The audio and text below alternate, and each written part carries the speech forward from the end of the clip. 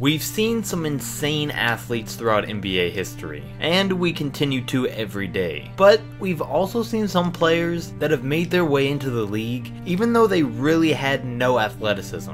There's plenty of guys to name off that might have only played a few minutes in the league, but for the most part, we're going to try to look at some of the greatest, least athletic players of all time. And with that being said, these 10 players might not have been athletic, but they made up for that by having an extremely high basketball IQ to outsmart other players, and by just having more overall skill than their opponents. Because, well, if they didn't and had no athleticism, they wouldn't have ever made it into the NBA. And of course, everyone has to be a great athlete to make it in the NBA, but we're talking about how athletic these guys are compared to the rest of the league. So with all that being said, let's get started with an honorable mention, which basically belongs to all the guys that have been great shooters, but that was basically all they could do. Guys like Kyle Korver, JJ Redick, Drazen Petrovic, Sasha Vujacic, Steve Novak, and all the other spot-up shooters that made a name for themselves by being below average at basically every other aspect of the game besides shooting.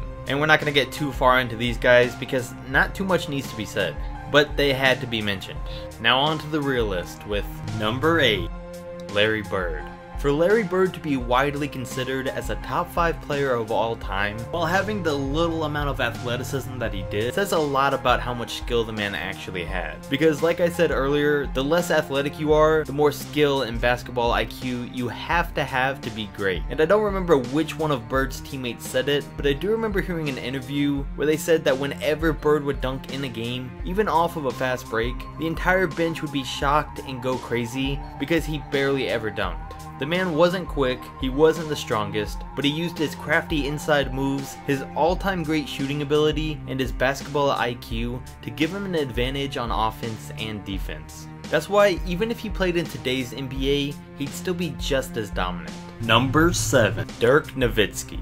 Without a doubt, Dirk's a Hall of Famer, and he's earned every bit of that title, but the man runs like a giraffe. Now I'm not saying that's what makes him unathletic, but it doesn't help his case. And neither does the fact that he doesn't run fast, and he's probably never had a vertical of over 20, maybe 25 inches. I mean, that's one of the main reasons he came up with his one-legged step back in the first place. To get around the fact that he didn't have a go-to way to score on defenders that were bigger and stronger than him. Even though Dirk's getting up there in age now, even back in the day, you could tell just by watching him for a few minutes that he was never the most athletic guy in the room. Number 6, Tim Duncan.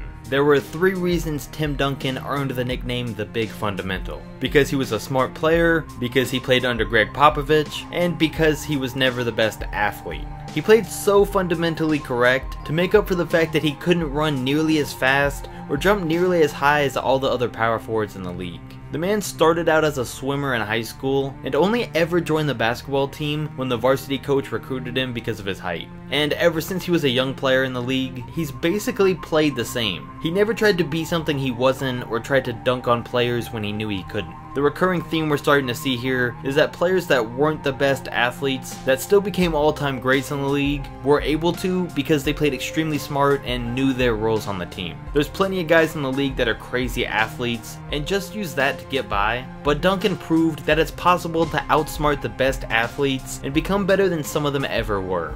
Number 5, Paul Pierce. Paul Pierce might be a future Hall of Famer, but there was nothing athletic about how he played. I mean, he kinda played like an old man. Pierce couldn't ever run fast, he wasn't the most explosive, and one of the only reasons he could dunk was because he was 6'7". But it was because of his all-around skill set that he turned into an all-time great. Paul Pierce was a great post-up, mid-range, and three-point shooter. He knew how to get his teammates involved, and he knew how to use moves to drive past defenders. And then on top of all of that, he was always one of the smartest players because even though he was one of the least athletic, he knew how to dominate on offense and stop the other team's best players when he needed to. Pierce even said that if he was going into the NBA draft today, he feels like he'd go undrafted because of how unathletic he was and how athletic the players are today. But he's got a point because it makes you start to wonder if the athletes of today are overshadowing the young players that actually have skill. Number 4. John Stockton and Steve Nash. Stockton and Nash were 2 point guards that were often the least athletic guys on the court at all times.